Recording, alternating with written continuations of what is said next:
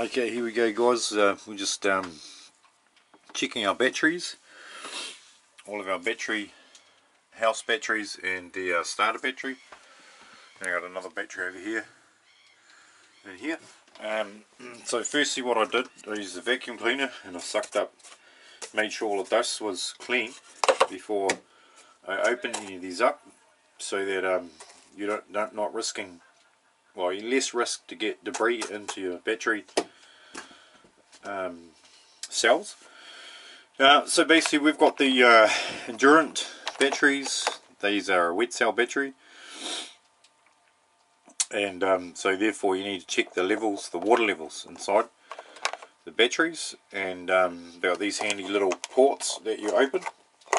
They should just turn like so, and you've got the access.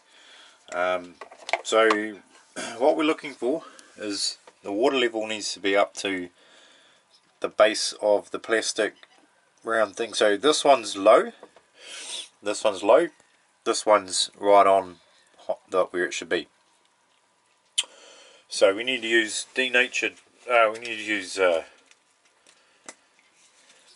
water, I think it is, to top it up. And I've just got the water in like a little drink bottle, so it's easier to sort of handle. And so we're just going to carefully fill up each cell.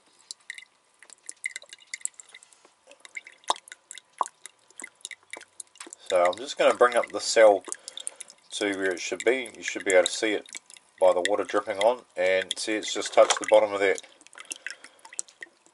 plastic ring. And so on these batteries, that's where it should be. So I'll go through and do that with all of them.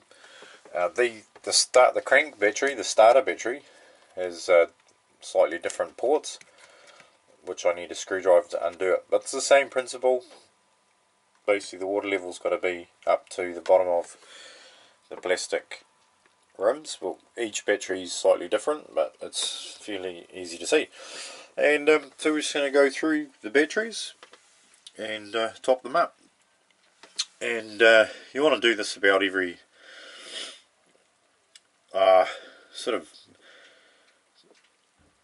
really about every month, but I've sort of been doing it about every 3 months probably on average,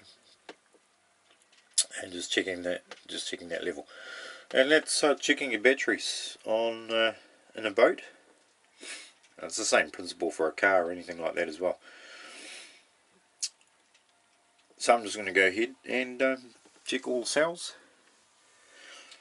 So also what you want to be doing while you're checking your batteries is, obviously it's got to be clean. You're looking for any weeping from these cells. Looking at your terminals to make sure they're nice and clean, that there's no corrosion developing.